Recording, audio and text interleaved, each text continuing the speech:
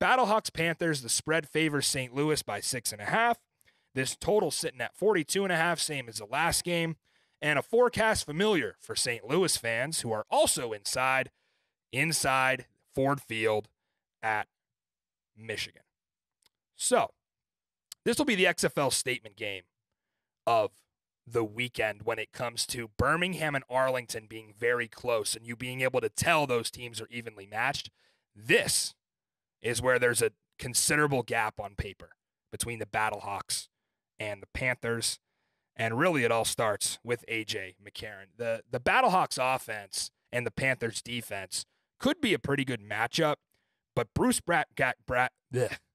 we are starting off strong here, Zook. Bruce Gradkowski, that's enough syllables for me tonight, is back to work with A.J. McCarron, and that's really bad news, I think, for the rest of the UFL, because if you look at St. Louis, their 5th and 6th receivers, I think, could start on the rest of these UFL squads. It's no surprise. A.J. actually said recently that one day he wants to take over the head coaching reins for the St. Louis Battlehawks. So his agenda's got to be clear this year, right? Play so damn good that Anthony Becht is going to get college and NFL looks, and maybe A.J. will be able to retire, hop in there, and become a head coach. Wouldn't that be something for St. Louis? Yeah, Bruce and A.J. are going to be co-coordinators this year for sure. And for my money, this is a team that's going to air it out even more than they did in 2023, which was a lot. We're taking bets on who's going to emerge as wide receiver 1 for the Battlehawks. You got Ja'Cour Pearson out for half the season with a knee injury. So it's really down to Hakeem Butler, Darius Shepard, Marcel Aitman, and Blake Jackson over from Seattle.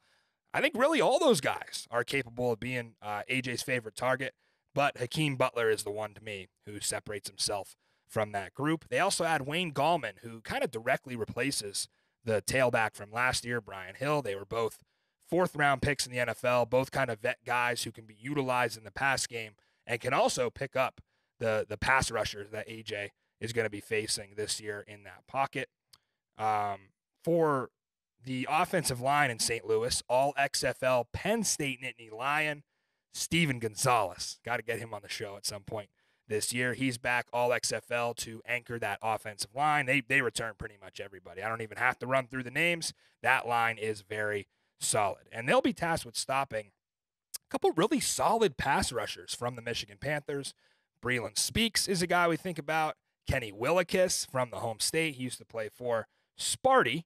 And Frank Ginda, the real deal on that Michigan defense. I do think they get a few sacks on Saturday afternoon, but it's just going to be an uphill battle, especially when you consider this is A.J. McCarron going against a first-year defensive coordinator in Colin Bauer for the Panthers. Can you imagine that's your first test? You got that receiving core to deal with and the UFL preseason MVP favorite.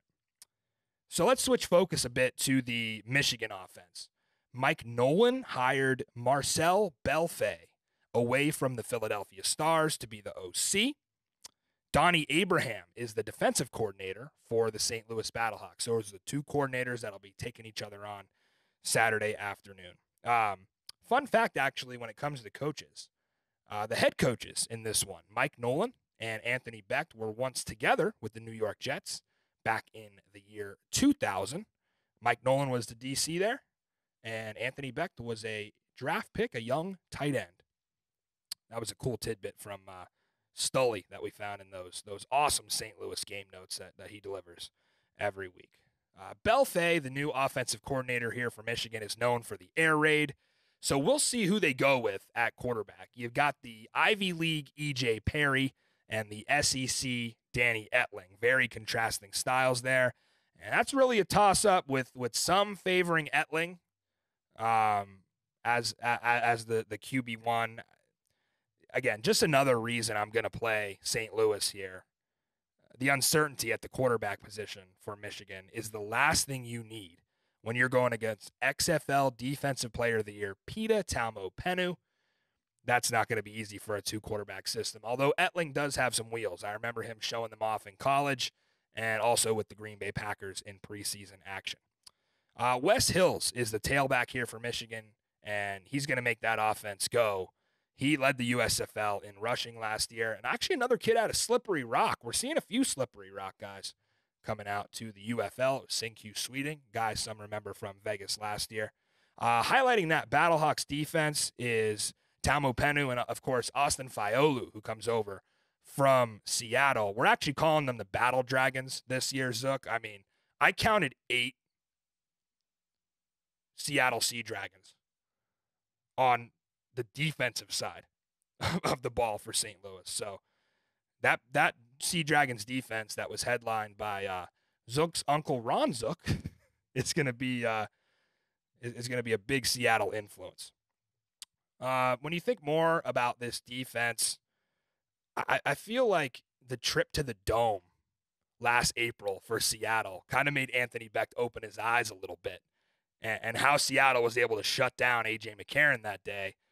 What did he do? He went out and got all those guys on his side now. So kind of a scary defensive situation. That secondary was suspect last year. They needed to shore that up. And Michigan has some real deal wide receivers that they could potentially exploit that.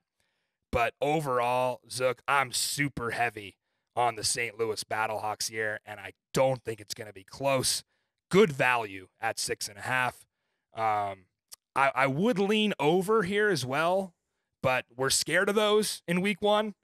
Obviously, this league with its rules cater to the over with the 3-point conversions as well as the alternate onside kick. Who you got in this one, Zook?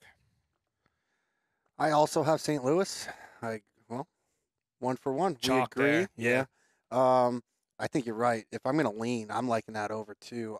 It's not a best bet of mine because I don't like totals. I really don't. But it's definitely, you would think week 1 defenses might be a little slow. How much tackling have they really been doing? And that St. Louis offense is nasty. So yeah, this scares me with St. Louis as potentially the team that comes out in week 1, and we know already who the champ's going to be. They are going to make a statement. They put up 53 last time they were on a field. The defense was not good, but you give AJ another year with Bruce, you get some defensive players like that, St. Louis is going to start 4-0, and then they're going to go to D.C. and lose.